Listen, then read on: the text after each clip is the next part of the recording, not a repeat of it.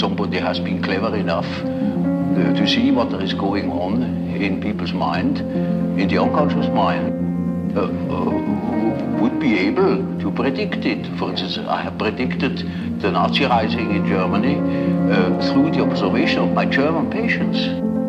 They had dreams in which the whole thing was anticipated.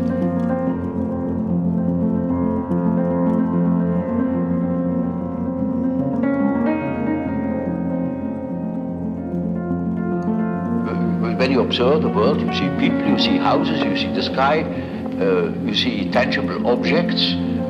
But when you observe yourself within, you see moving images, a world of images, generally known as fantasies. Yet these fantasies are facts. It is a fact that a man has such and such a fantasy.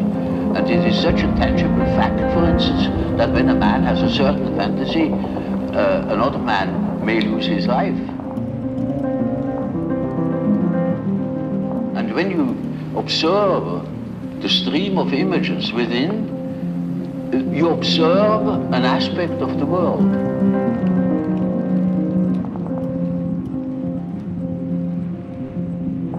The world hangs on a thin thread, and that is the psyche of man.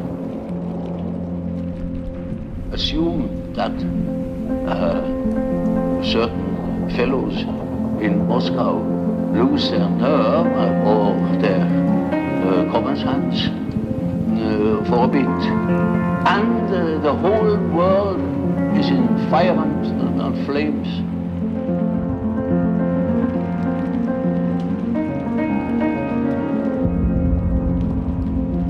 We are the great danger. The psyche is the great danger. What if something goes wrong with the psyche? So you see, it is demonstrated to us in our days what the power of the psyche is of man, how important it is to know something about it. But we know nothing about it.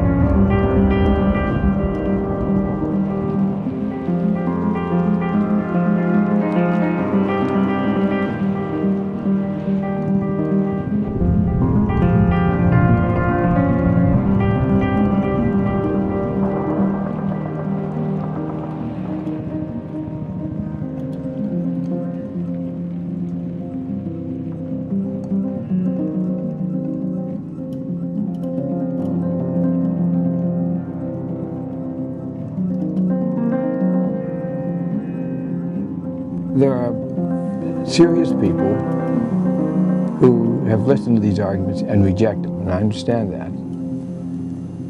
But they do not, I think, adequately address the issue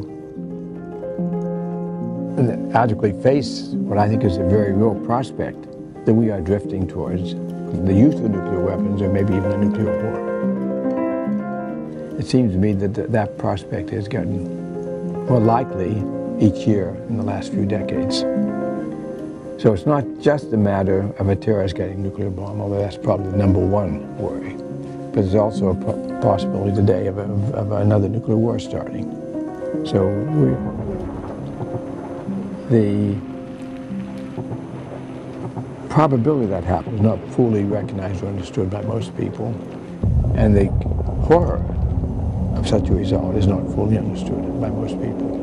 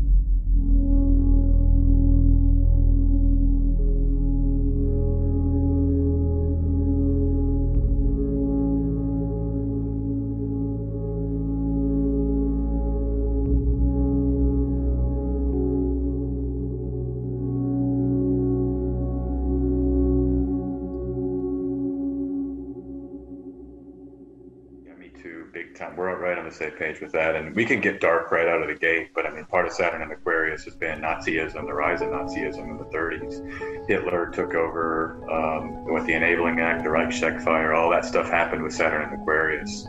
And that's the kind of stuff we're going to be faced with. And I'm not saying it's, not even, that there will be these kind of new orders that are installed. But then, I mean, that regime was all about propaganda. But I don't think we can remove that from the table. When Saturn went into Aquarius in 2020, that's I definitely felt that shift, because that's when the new normal kind of rolled out. So.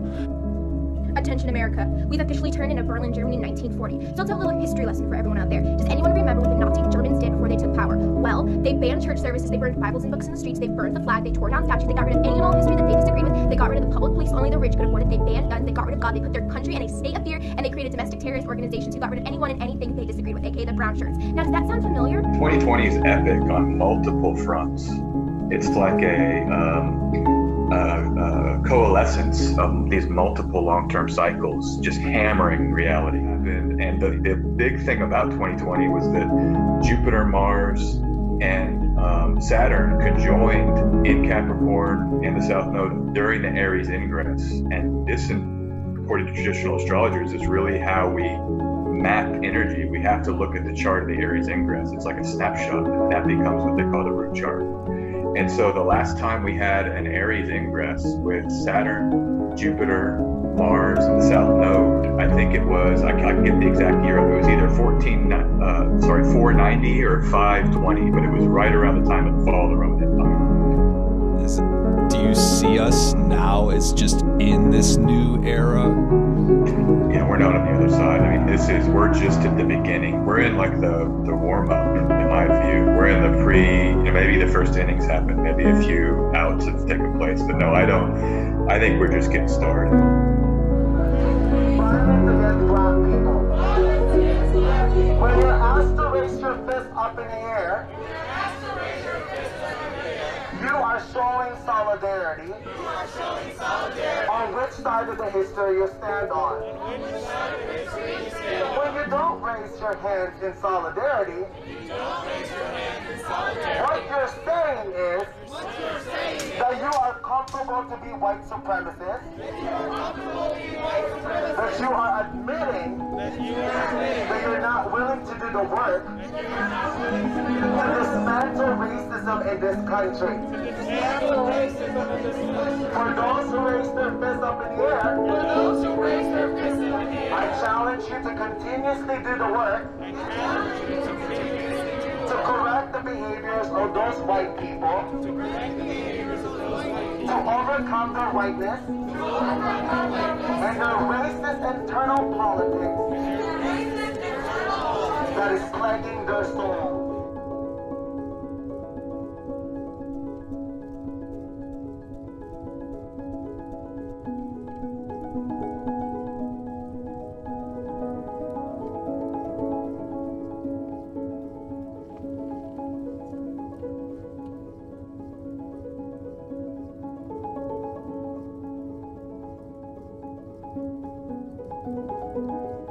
Overnight, outrage boiling over in Minnesota. With tensions already high during the Derek Chauvin murder trial, now new anger sparked when a police officer fatally shot a black man Sunday during a traffic stop. Ukraine says Russia has amassed an additional 50,000 troops, most of them on Russia's western border near the Donbas region. The rest in Crimea, where 31,000 troops are already deployed. From what we're seeing, this massive escalation, the U.S. government calling it the biggest deployment of Russian troops on the ground on the border there in 7 years. The brutal military crackdown on Myanmar's pro-democracy protesters continues, with more than 80 killed on Saturday, according to local media. Authorities regularly shut down internet access, and that's forced activists to return to old-fashioned methods of spreading their revolutionary message. Israeli public radio says the country has carried out a cyber attack on an Iranian nuclear facility. Citing unidentified intelligence sources, the report on Khan Radio said the Mossad spy agency had carried out a cyber operation at the Natanz nuclear plant, which is key to Iran's uranium enrichment program. U.S. Secretary of State Anthony Blinken has sent a warning to China over aggressive action against Taiwan. China sends more fighter jets into Taiwan's air defense zone in a stepped-up show of force around the island that Beijing claims as its own. But as this report tells us, Taiwan is unfazed, saying it would fight to the end if China attacks.